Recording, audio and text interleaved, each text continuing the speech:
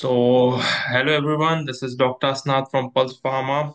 I would like to take this new opportunity which is presenting by Pulse Pharma in the form of podcast. So, we are now trying to inculcate new doctors and clinicians across specialties to talk about certain topics which we have gathered and to get the opinions about the same molecules for better patient and clinical outcomes.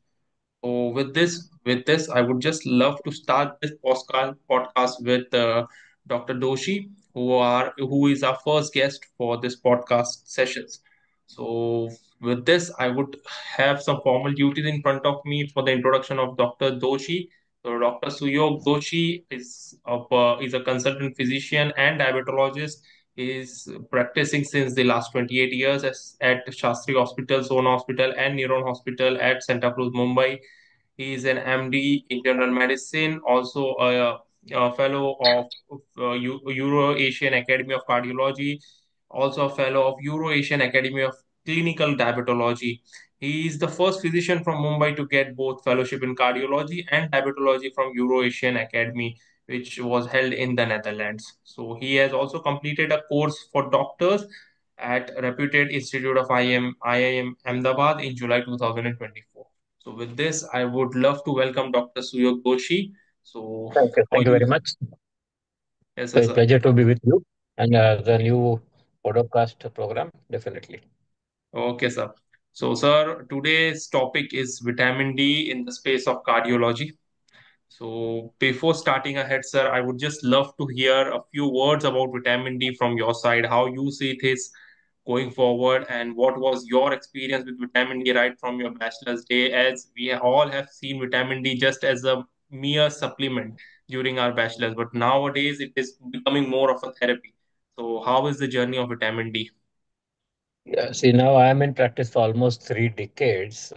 We all know there are type of vitamin fat soluble and water soluble. Water soluble being B and C, and there's A, D, E, K are fat soluble. Why they require storage in a fat environment, and for obvious reasons. So now, initially, I think last 1.5 decade, the noise of vitamin D as a therapy has increased. Of course, previously it was very much well known for osteoporosis and all the Hmm, bone building, you require vitamin D with calcium. But there was never any talk for last 1.5 decade before that for using it as a therapy for neuropathy. Right now, you can name anything, cardiovascular disease, diabetology, everywhere we talk of supplement. But yes, when this awareness was good because last maybe 1.5 to 2 decade, when we are estimating vitamin D, we are finding Indian population has much more deficiency than the Western counterpart, and hmm, it could be definitely connected to all the disorders we are discussing as a therapy right now.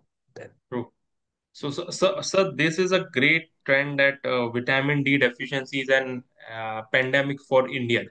So, is this the right statement? Like, it is a pandemic. Should we consider this as a pandemic for Indian patients? I will not say pandemic. I would say awareness has increased. Okay. If we are genetically prone for a deficiency, maybe our previous 30, 40 years, we have not diagnosed that and not treated that. And right now, Hmm, we are possibly evaluating and treating the problem. true. So, sir, I would just now start with the questions that we have gathered from the clinicians about vitamin D. So, I would start with the very first question that what is the percentage of vitamin D deficient patient that goes into or that comes to your clinic at the first instance? So, what is that percentage of patients that comes to you as vitamin D deficient? Now, vitamin D deficiency can be diagnosed either clinically or, of course, estimation. And last 2 decades, in my routine protocol of a routine test done for every patient, if required, along with TSH, vitamin D estimation goes hand to hand. And I can say we have detected deficiency in 30% of the patients I see on a particular week. So, 25 Okay. to 30% incidence, you can say. 20 to 30. So considering the what you say the studies, it is quite a large population, I should say. 20 to 30 still comprises of a large Yeah. population. Yeah. Yeah. So Large what is population, that? and I think it Yeah. will depend on the type of patients the doctor will see. Hmm. Since we see chronic patients, we are estimating much more. Maybe a family physician point of view, he might estimate 5%, possibly. True. True, true, true. That is true. So, sir, moving on to our next question, that is, what is the average vitamin D level that a patient's present to you? What is that average? Now we are clear Average. that, yeah, we are clear that The it is a vitamin D deficiencies I have deficiency. seen ranging from 5 to 15, sometimes 20 nanogram per ml, but 10 Okay. to 20 is very much common. And not only atherosclerotic cardiovascular disease in a general population, old age, osteoporosis, it's quite commonly seen. Even in young patients who have been working in the office hours for ages together, not exposed to sunlight, we could have a really low level. And when they come with a feeling of low Hmm. feeling, we do estimate vitamin D and find it very, very low. Yeah. So, I would now post some my personal view on this. What is the main reason why we as Indians are suffering so much of vitamin D deficiency, being in a tropical country like India? No, I think, see, most of the subcontinent dietary factors are vegetarian. Vegetarian sources are very less, and if not supplemented adequately, definitely many deficiencies are seen in vegetarian diet. So maybe it has to be with diet and the genetic predisposition of the Indian subcontinent. Oh, okay, I got it, sir. Now, sir, moving on, that we now know that people that comes to a clinic are vitamin D deficient. How should one treat vitamin D deficiency? Via supplement, or only sunlight is enough, or only food fortification is enough? How you see this, sir, going forward? No, all three. Sunlight maybe will take care of 20%, food supplementation by maybe 5 to 10%. But cholecalciferol 60 units, a standard dose weekly for 8 to 12 weeks, and estimating after that 90% of the patients do achieve the target. So I would Okay. go hand in hand with Hmm. all. Okay. So you mean to say 60,000 IU for 8 to 12 weeks? Yeah. That is It the, should yeah. be adequate. There are some patients where I have Hmm. given a Hmm. injection of 6 lakh units followed by this therapy. When the symptoms are very much obvious, that works more faster. Yeah. So now just moving on to, sir, you rightly mentioned 60,000 IU for 8 to 12 weeks. Now, what is that level that we are trying to achieve? Like from the, what you say, from the Asian data, what we see is 20 nanogram per ml. Then some recent data says 30 nanogram per ml. And now the evidences are emerging for 50 nanogram per ml. So how you see this as a therapy, or what is the Yes, I level that would one should always try to be achieve? comfortable to achieve a level, although in many patients, because of financial reason, we are not able to re-estimate again just to determine the level. But in Hmm. which patients who are really cautious want the level to be repeated, 50 to Hmm. 60 nanograms is an acceptable level. Because Okay. if you don't supplement continuously later on, also it might fall back very fast. So it's better Okay. to again evaluate after 1 year again. Okay, the 50 to 60 nanogram per ml. So, sir, is Yeah. it a safe dose for Indian patients? Because this is, I think, one of the most common questions that a clinician comes across is that do we see hypervitaminosis at this dose? Not really. I mean, out of 100, maybe occasional one patient could have, but I have not seen anyone suffering from hypervitaminosis. But if you have been supplementing with the heavy dose for a long time, it could definitely. Okay, so Yeah. so, so you mean to say only for 8 to 12 weeks will do Yeah. that thing, and to reach to a Then level of, your normal yeah. vitamin D with your normal calcium supplement, lower dose of vitamin D, Hmm. so maybe 2000, yeah, 1000 units per day should be okay. Okay, to reach to a level of 50 nanogram per ml. Yeah. Okay, so moving on, I would love to hear from you that a new regime is coming up into the market, that is a daily therapy of 60,000 IU for, you say, for 5 days or for 10 days. This is known as high dose short duration therapy to reach Yeah. to a level faster than weekly therapy. So I hope that you must have gone through some of the literature for the same. So what are your thoughts on this Very therapy, much, sir? very much. This is a commonly asked question, and we have seen literature mentioning Hmm. this. But as I just mentioned a few minutes back, we have been using a injectable dose since ages, ever since I was a student 40 years back. Boss had taught us a 6 lakh unit of injectable therapy followed by oral. That time 60,000 unit therapy was not there. It Hmm. used to be followed with 2000 units every day. So Oh, that is something like what this is a short duration high dose therapy. I think it should work and it should achieve the targets faster.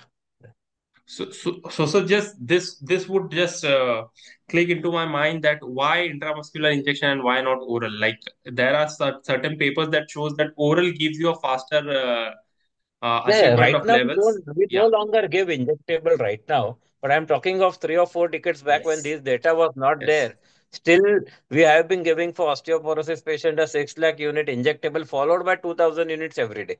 True. So maybe this is something similar there. So you mean to say now it has been replaced with oral therapy?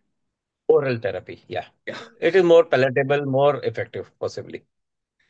So, sir, I would just now go to, as you rightly mentioned, for the oral dosage form because now in the nowadays in the market there are a lot of oral dosage form. Be it your capsules, granules, oral solutions. You have micellar solutions. You have intramuscular injections.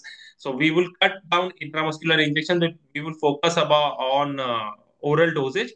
So what Yeah. type of oral dosage do you prefer, sir? Capsules, granules, or So oral right solution now, one? there are many, when vitamin D began in the market, it came in a capsule form, then it came in a True, disposable tablet or a chewable form. But right now, the most best orals, and I've been always a fan of oral liquid prescriptions for my patient for palatability on better effect. And a nano carrier entrapped vitamin D oral solution standard, what we give right now, true. is the Okay. best way to increase and best way to achieve the target. Okay, so you mean to say oral nano carrier entra vitamin D3 is the best that you try to achieve the level Yeah. with? So, Yeah. sir, moving on to my next question from the clinician point of view is basically, do you prescribe any milk or any fat thing with to be taken with nanocarrier vitamin D? Because since it's a fat soluble vitamin, so it's a common myth that you should supplement one or the other fat to get it better absorbed. So, do you prescribe any fat along with nanocarrier vitamin D3 solution? Theoretically, it should work, yes, because vitamin D is a fat soluble vitamin. Absorption is through the lymphatic system. So True. theoretically, it will work. But practically, I don't think milk is necessary. I usually don't. I prefer to give it independent of food intake, and we achieve the targets with this. With this nano carrier entrap therapy should not be a problem. Okay. So what is so special about NanoCare Entra Vitamin D3? I mean to say, means, is it because it is already a fat solubilized thing, so you don't need to give fat and the patient Yeah, you compliance don't increases need with to, this? and patient compliance better absorption is adequately stabilized, and we have demonstrated after giving this for 6 to maybe 3 months, a Okay. good improvement. And there are some clinicians who have a trial where they have given with food or without food, and the levels have not differed much. Oh, I see, I see. Thank you, sir. So now I would post another question that is, do you prescribe some vitamin D in patients taking statins to prevent the statin-induced myalgia or statin-associated muscle symptoms? And into that You patient, can, what is the I would optimal say, level?